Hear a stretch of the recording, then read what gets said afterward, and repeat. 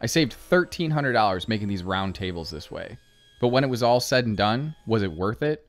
In today's build video, we'll answer that question and I'll show you exactly how I made these circular style tables. So let's get started. So the story behind today's build all started when my stepdad reached out to me one day at the beginning of the summer. He had just moved to a new house in North Carolina and he wanted me to make him 2 custom round tables. One was a dining room table and the other was a high top table or a high boy table. I don't really know what it's called. We looked it up online and there was a ton of different answers, but there's no real definitive answer of what you call this style table. Basically, the tall tables that you see at a bar is what he wanted. I have a ton of old walnut that I had gotten for free, so I figured that would work perfectly. Because 1, I love walnut, and 2, I don't have to buy any materials, which saves everyone time and money. And who doesn't love saving time and money? Am I right? So win-win all around. However, there is a downside to using old free wood. There's going to be a lot of knots and a lot of rotten spots. In order to combat that issue, my plan is to put patches in all those specific areas where it's real nasty and rotten. Before I did that though, I needed to glue up these main walnut blanks for the tabletops. My go-to method for that is to use biscuits. The biscuits are going to help keep everything aligned when we're gluing it together. I went ahead and traced a rough outline to the dimensions of the circle that I wanted it to be. This will make sure that there are no exposed biscuits on any of the edges of these 2 tables. Along with that, I made some lines where I wanted all the biscuits to be placed. I also numbered the pieces as well, which is going to be super helpful, that if a tornado were to randomly rip through my shop and scatter my pieces of walnut all over the place, I'll know which one goes where. I know that's a terrible example, but you get what I'm saying. Anyways, moving on to cutting out these biscuits. There's going to be many different ways that you can go about gluing these boards together, but I think I found the easiest way for me is to use biscuits. Biscuits are going to help keep everything nice and aligned when you actually go to glue these boards together. And if you've seen any of the other build videos I have on my channel, then you know how I feel about anything being crooked or not aligned right. I am not a fan. I will not have it. Period. And it's probably one of the only things that I'm super OCD about. That and being late. I don't know. It just throws my brain for a loop. The glue up for these tabletops was a little unique, as you're about to witness. I wanted everything to be as uniform as possible with these tabletops. So in order to make that happen, I have 1 center board and then I place 3 boards on each side of that center board. These 3 boards are identical to one another, acting as a mirror to the other side because they have the exact same dimensions. There is one minor annoyance, however, to gluing it up like that, and that comes when you're actually spreading the glue. As you can see, the 2 boards on the outside of the tables were much wider than the rest of the boards. So when spreading the glue, I had to be extra careful when reaching over that wide board to spread the glue onto the smaller boards. I'm not really afraid of getting any glue on me, but if you knock this tall board over, you're going to cause a heck of a domino effect. Although, I am sure that my boys would get a good laugh seeing that because their favorite part of these videos is when their old man messes up. Or when they can make a small cameo, of course. The glue up was successful though because neither of those situations occurred, which is always a plus because time is money. This is a little hint of what the theme of today's video is. So much so that the original design of this table was going to be a round epoxy tabletop, which I might add would have taken up more time, money, and resources. After a little bit of back and forth, we ultimately decided to throw that idea out completely, but instead we were going to make some really cool metal bases for each of these tables to sit on. The legs at first were going to be super basic. It was really just going to be one big metal pipe with one big heavy metal plate on the bottom. But after we simplified the tabletop design itself, we decided to upgrade the fanciness of the pedestal bases. One of my favorite aspects of this build really isn't about the build itself, but it was the fact that my stepdad didn't want to know what it was going to look like in the end. All that he knew was that it was going to be a walnut wood top and a metal pedestal base. So the design itself he left completely up to me, which allowed me to do something that I had never done before. Which is something that I love to do because there's nothing worse than being a creative and just turning out the same thing over and over and over again. Unless you love making that thing or it makes you good money, then I totally understand that. I guess I just love stepping outside of my comfort zone and trying something new. Because even if I did screw it up, I've learned something that I can keep in my mind and hopefully not do it on the next project. I did have to keep in mind that these tables, although not being in the same room as the other, you would be able to see them together at the same time. So I needed them to have the same kind of shape and overall look as the other. That's more of an aesthetic choice though on my end because I do enjoy when I see items in homes that pair nicely together. Also, it kind of goes with my OCD where I want things to be organized and together as well. I realize that project style videos seem to be on the decline these days, and I think I know why. With the state of the world and the massive amounts of content that are out there, I find myself swimming through an endless sea of entertainment that my attention is constantly being pulled in so many different directions. I guess what I'm trying to say is, thank you for watching. Even if you're on the toilet right now, I'm happy to help with passing the time by. So, if you have a hand available, just give this video a courtesy like. I'd appreciate that. After letting the tabletops dry for a day, I began prepping them for what would be the most time-consuming and overall hardest part of this build, and that was making the table appear thicker than it actually was. You see, I wanted to challenge myself not only in making the biggest round table that I had ever made, but I also wanted to add a bevel to the edge of this table. Pro tip, I recommend using a paint scraper to help remove as much of the excess glue before you start sanding. Excess glue isn't good for your saw blades, your planer, and it just takes a lot of extra time to sand it off. It's an extra step, but it makes sanding easier, and if you're not a fan of sanding like me, then you'll thank yourself later.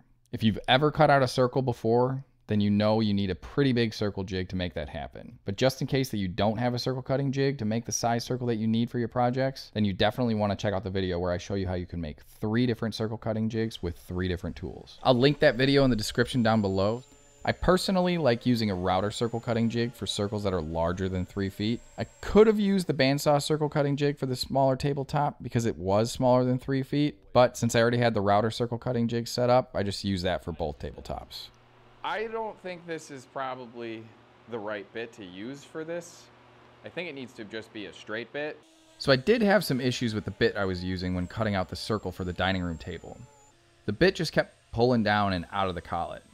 And I think it was because the pivot screw was just a little bit too small. With that pivot screw being too small and everything moving ever so slightly, it just kept biting a little bit harder than it needed to, which was causing the bit to pull itself out of the collet until it fell out completely.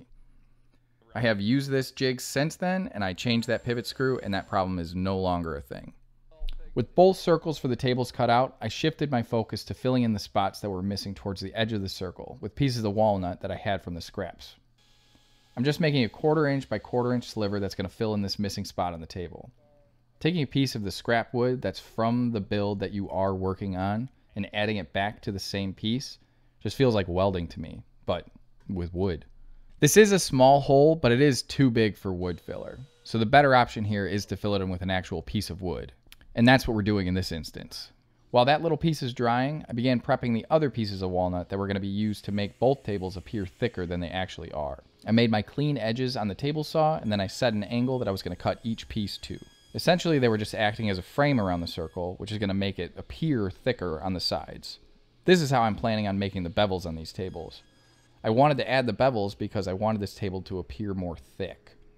So instead of using 8 1/4 inch stock and making this table cost way more money, I opted to use a couple thinner layers of stock stacked on top of each other on the outer ring of the circle, making it look like it's super thick. This is where I saved that $1,300 I mentioned in the beginning.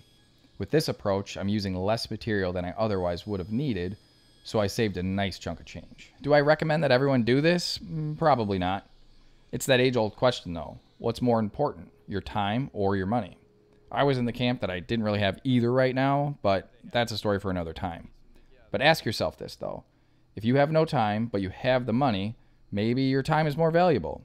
However, if the opposite is true for you, so you have no money, but a lot of time, then maybe you opt to go the other route. In my case, I already had the material bought and paid for, so it was a matter of do I spend more money for thicker stock or do I get resourceful? So I chose to spend a little bit of extra time and get resourceful and use the thinner stock I had to give the tables a thicker look to get the outcome that I was hoping to achieve. There definitely was more work this way, but again, it saved me $1,300. All I knew is that I wanted a thick table because thick in my eyes looks more high-end and solid versus a thin table that looks more fragile and probably won't last a lifetime, which is really what I aim for with all of my pieces. The idea that someone buys your product and then keeps it in the family for hopefully generations to follow is a cool way of playing a part in someone else's legacy. And that, in and of itself, is super rewarding. And really, unless you stick your hand underneath this table, you'd have no idea that it was a couple layers of wood instead of just one. I did end up using a nail gun on the first layer for just a little bit of added strength, and I knew that I was going to cover it up with one more layer on top of it, so you'd never see the nails anyway. Using the nails allowed me to do a little bit more in that one day because the extra strength from them is going to act as the clamp while the glue is drying. On the big dining room table, I added 2 layers of walnut around the sides of the circle, and only one layer on the high top tabletop.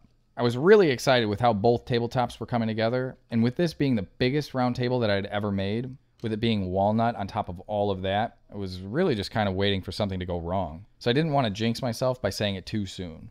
Before we dive into the messy part of this build, I needed to first make a jig for my router so I could make the bevel on the bottom of this table. It's really just a circle cutting jig, but it has a ramp on the edge, so when you go around the circle, you're going to be moving the router vertically up and down, and that's going to be shaping the table. My cameraman and buddy Nick said the shape reminded him of a classic UFO, and I can definitely see that. He thinks that aliens are actually just demons making an appearance every once in a while. So anyways, we'll save the conspiracy theories on aliens for another time. Maybe. So after giving the new router jig a quick test, it was time to remove some excess material from the first layer of the dining room table. After that, I flipped the table over on the back side so I could have easier access to the layers to make the bevel detail around the edge of this table. A lot of the same rules apply when you're using a circle cutting jig. I needed to attach a temporary piece of walnut to the center of this table, so I had something I could attach my circle cutting jig to as I pivoted around the table. Once that part was in place, I needed to adjust the bit to the height that I wanted. I didn't want to take off too much because if I screwed up and took off too much, that was going to mean more work. So I started off slow and I took off less than I needed to the first pass. Once I had the height and the depth set to a spot that I was comfortable with, I began making my way around the table and taking off a little bit each pass until I made it all the way around. It was a lot of just going up and down and up and down. It was a really long process. It probably took me over an hour to do this, and it was super messy. Once I completed the outside, I began routing out the bottom of the inside of this circle, making all the edges circular and smooth. Even though it's the bottom of this circle and no one's ever going to see it, I still wanted it to look good. And nothing makes a project look better than sanding. Ah yes, sanding. I really do wish I enjoyed sanding more because it's what makes or breaks a project.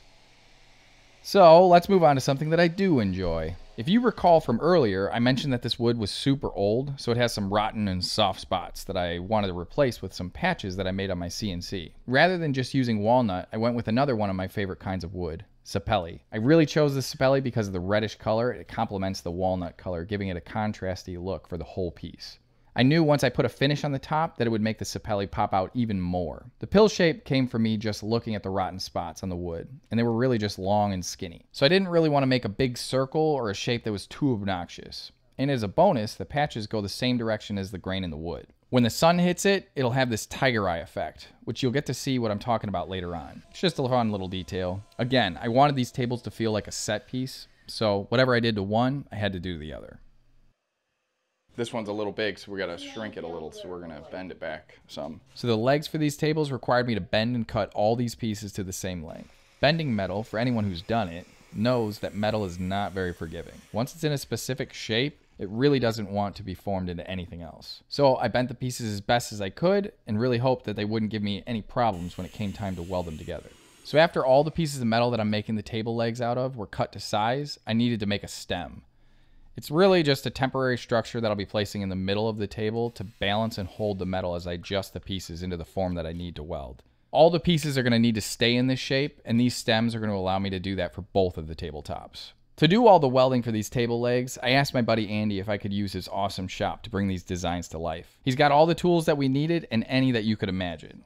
He's got a great setup because he's been welding and painting for a living for the past 25 years, so it's safe to say that he knows his way around metalwork. Not to mention, his shop is so cool. Tons of character and cool things spread out all over the shop. I guess when you have the space, it's kind of like, why not, right? The welding of these legs was really a two-person ordeal. I could have done this by myself, but it would have taken so much longer, and it probably would have been way more stressful. No, it definitely would have been more stressful, so I'm super grateful Andy was up to help on these legs. The first steps to welding these metal legs together was to make a top and a bottom metal ring. These rings are going to do two things. One, it's going to hold the shape and form of the base itself, and two, it's going to act as support for the table so it doesn't topple over. The metal ring is just a 1-inch strap that's bent into a circle. So the beauty of a metal welding table is that you can just tack the ring to the table, making it one with the table in a sense, which is nice because it makes it much sturdier and more grounded. So when it comes time to welding everything together, I don't have to stress as much about the structure moving because, as you know, the smallest adjustment can throw off your measurements and could cause problems for the build later. Also, Andy had a ton of different zip ties on hand, which can be handy to help keep everything locked down and in the desired shape that you want. Another thing that I did to help space out the legs to the positions that I intended them to be in when I was in the designing phase of all this was these little 3-inch blocks I cut up to act as spacers. Unfortunately, I clearly was off, and they were not the right size. I must have just read a number wrong or something. It happens. But this is just another reason why you dry fit projects before making anything permanent. On top of the spacers not being the correct size, it turns out that the center circle of the stem I made was just a little bit too big, and it wasn't allowing the metal pieces to touch together as they needed to be. Andy had a little sander that I used to shave off 1/8 of an inch or so. He's got everything in this shop, I swear. I need a shop like this someday. Something I preach to everyone is to hang on to your scrap wood, because you never know when it might come in handy. Andy also follows this belief because, not to my surprise, he had a container full of scrap wood in it. All these little pieces of cut off 2x4s worked out perfectly because they were exactly the size I needed for the spacers. Funny how things work out in your favor like that. We did have to do some minor adjustments to make sure that the temporary stem in the middle was right in the center, which is where I needed it to be. If the legs are off just the slightest bit, then the table is going to act more like a slide for people's drinks and food, which is not really the desired effect we're going for. I wanted it to be perfectly parallel before we put the feet on, which will definitely ensure that these tables are as straight as possible. We did a test to see how flat the top was by putting a sheet of plywood across the top. This is going to show us how uniform each piece was before we started welding. There was one leg that was off a little bit, so we had to adjust that one. Words I live by are measure twice and cut once, or in this case, measure a bunch and only weld once. I need to come up with some words to live by for welding. Maybe just don't burn yourself, because that tends to happen a lot. With everything in place, we began making our way around the table and weld the legs into place, one at a time. I was doing the measuring to make sure everything was where it needed to be, while Andy did the welding. I have to say, it was super nice to have an extra hand when doing this, because it would have been way harder. So Andy, if you're watching this, thank you again, and I owe you a case of Old Style.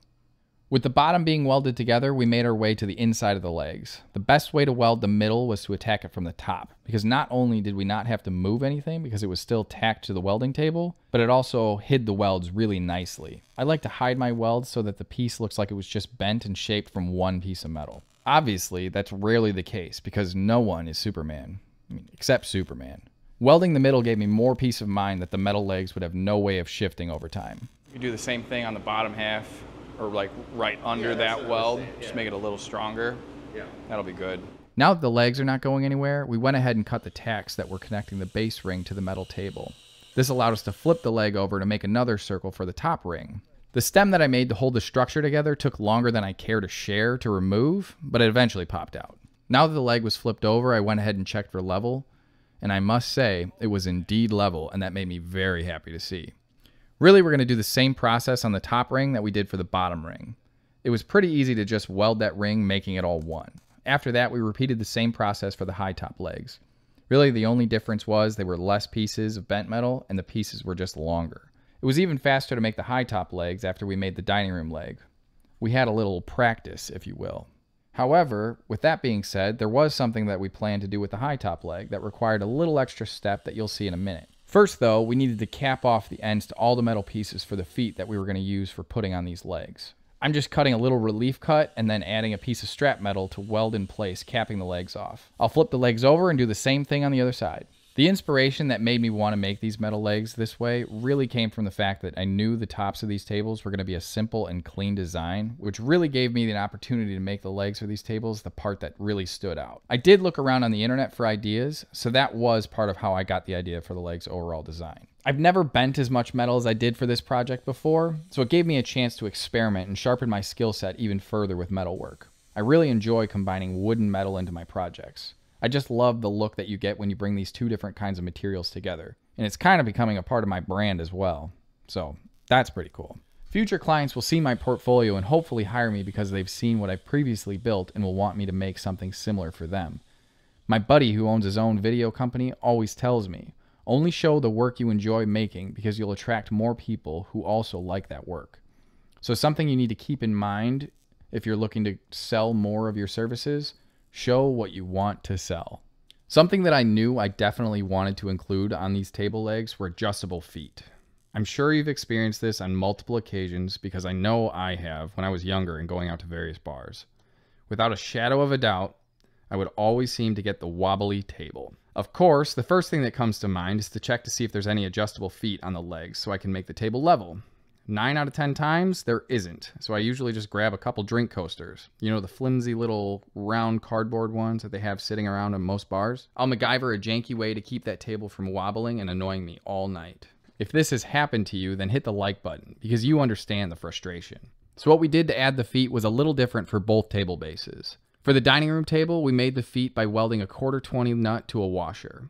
The idea was that once the washer was all welded off, we would weld the washer to the pedestal base so that we had a thread for our feet to go to, allowing it to be adjustable. Andy cleaned these up over on his grinder, and then it was time to figure out exactly where they were going to go. Once we figured that out, we marked each spot with a Sharpie and began drilling each hole. I wanted it to be as hidden as possible, but not to the effect that it was going to make it hard to make any adjustments. With it being a 1-inch tube, a step bit was not going to get the size that we needed, so we had to actually step up each drill bit one at a time. Jumping over to the pedestal base for the high top table, we added a few tabs to the top of the base. This was what was going to be holding the legs and the tabletop together, making them one whole piece. We did this for the dining room table as well. While I was doing that, Andy was cleaning up the threads on the feet and making sure that the table was level and perpendicular with the floor. To do that, he just used a bar that crosses from one side to the other side of the legs, and pretty much just wanted to make sure that the nut sits flush with the bar to ensure that it's perpendicular with the floor. You'll notice that we have a bolt inside of the washer, and the reason for that is that when we're welding, we don't want to get any slag or any extra stuff inside of the threads, which would make it so that it didn't, in fact, thread on a foot, making it not functional. And I was totally cool with Andy tackling that because, again, he's got a lot more experience when it comes to welding small details that others may miss because of lack of experience. Kind of like me. The feet for the pedestal base for the high top table, we took a little bit of a different approach as far as how we made it adjustable. How we did it was attach a threaded coupling rather than a nut and a washer, which is what we did on the feet for the dining room table. The reason we went with this approach over the other is that we didn't have any space for the bolt to go inside the metal tube of the leg, so we had no choice but to put the bolt on the outside. Adding a little angle to it meant I needed to cut a small piece of it. I put adjustable feet on wooden table legs before, but this is the first time that I've ever put feet on a metal set of legs.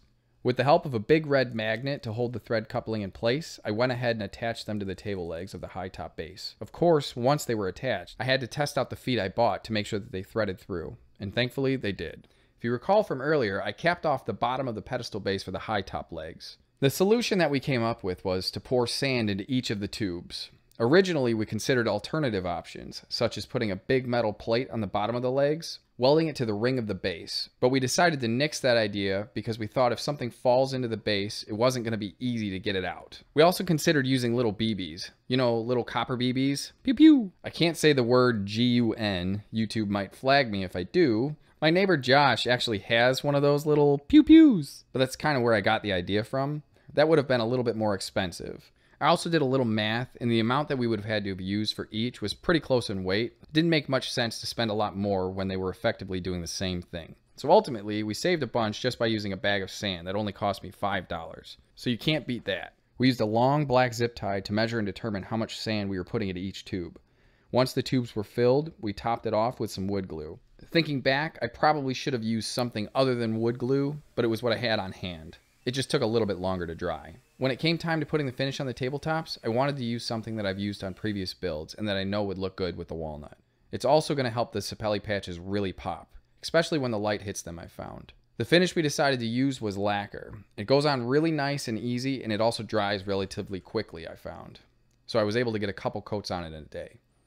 After I slapped a few coats of lacquer, I moved on to adding the threaded inserts that were actually going to hold the pedestal bases to the tops themselves. This was a pretty easy process. I just placed the tabletops on a separate table with a blanket under it so it wouldn't get all scratched up.